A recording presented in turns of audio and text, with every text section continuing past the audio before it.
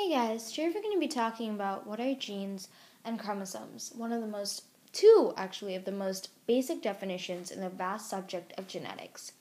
And so, being part of genetics, they're actually really related to DNA. They're all containments of DNA, so to speak. And so, as we start off with genes, I'm going to go ahead and draw a picture of DNA, and then I'm going to show you how DNA is put into genes and how we're going to later learn how genes are put into chromosomes, and then I'm going to relate that all into a definition of both genes and chromosomes. So let's go ahead and get started here with the picture of DNA, as I mentioned before. So we know DNA is like a long string of code that configures different physical traits of our body. So genes are actually those separate physical traits, and we have so many physical traits in our body, so there are thousands of genes, and basically these thousands of genes are all sections of DNA. A gene is basically just a section of the long string of DNA, and these tiny sections configure separate physical traits in our body. So that's pretty much what a gene is, and so that actually leads into our definition of a gene here, which is DNA structures that contain all the instructions to pass on traits during heredity. So these different physical traits are also configured to be able to be passed on during heredity, which is actually part of DNA itself, part of the definition of DNA itself.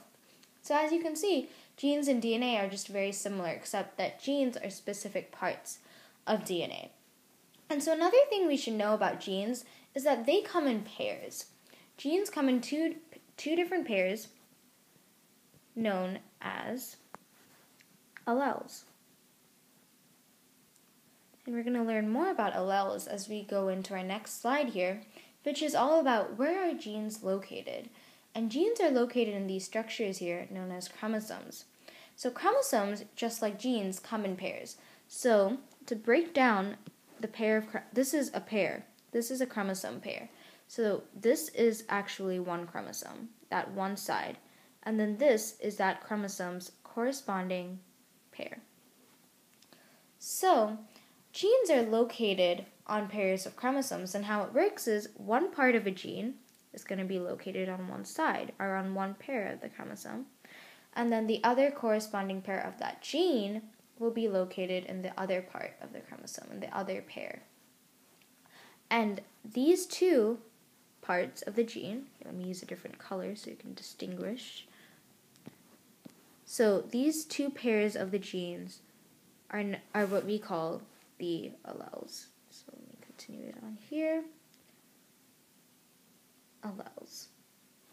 It's this and this as the alleles, and the genes are overall located on pairs of chromosomes. So, just a little bit of a statistic here, there are 46 chromosomes in the nucleus of our cells, and that leads into 23 pairs. So that means that there are 23 pairs of chromosomes, and on these pairs of chromosomes, there are thousands of genes, all configuring different physical traits of our body. So now we can actually lead into the definition of chromosomes, which is quite simple. We already kind of said it, and that is arrangements of genes, which in turn are pretty much arrangements of also DNA, because genes are structures. Oh, I spelled DNA wrong. Because genes are structures of DNA. And so all of this, the chromosomes, the genes, and the DNA, is all located in the nucleus of our cell. So we have chromosomes floating around here, which we know have, there are going to be 23 pairs of chromosomes, and within those there will be thousands of genes, all containing DNA. So that's pretty much the definition of both genes and chromosomes, and as you can see, they all tie back in to that long code, that long DNA. So that's pretty much it. So hopefully this was helpful, and thank you for watching.